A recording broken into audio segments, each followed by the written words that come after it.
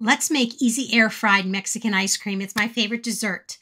Crush your golden grahams, then move them into a gallon-sized zippered bag and mix in the cinnamon. Pour white cake mix into a separate gallon zippered bag. Prepare your Wilton baking pan, mist it with the Luann coconut oil, and evenly spread it with a basting brush, or you can use any nonstick spray. Then, using a large cookie dough scoop, I use one that's about a third of a cup to scoop out ice cream, drop it directly into the bag with the cake mix. Roll the ice cream in the cake mix until it's well coated, then transfer that coated ice cream into the golden grahams that you crush and press that firmly into the mixture to make sure that it's even going to enhance the size of the ice cream ball.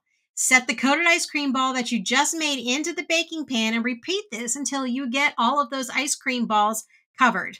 Then you're going to freeze the ice cream for at least 4 hours to overnight. I prefer overnight for really firm.